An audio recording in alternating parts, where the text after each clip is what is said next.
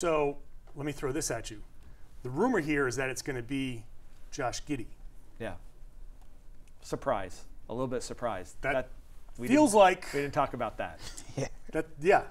Let's talk about that because that feels like that's not where most people had Giddey mocked.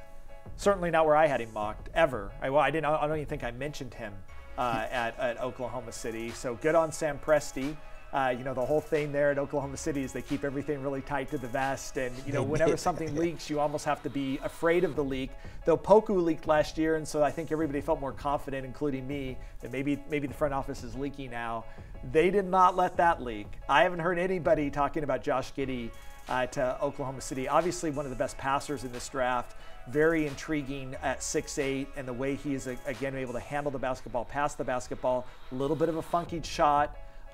Defensively, you worry a little bit. Does he have this sort of lateral quickness and athleticism to defend guys in the NBA? But man, I mean, Rafael, you're the international guru, man. Yeah. I mean, take us through the rationale of why Giddey to Oklahoma City. Well, first of all, if you look at their roster, you have Dort is Canadian, Gilgeous-Alexander is Canadian, Pokashevsky is Serbian. It's a busy passport office. Maledon is French.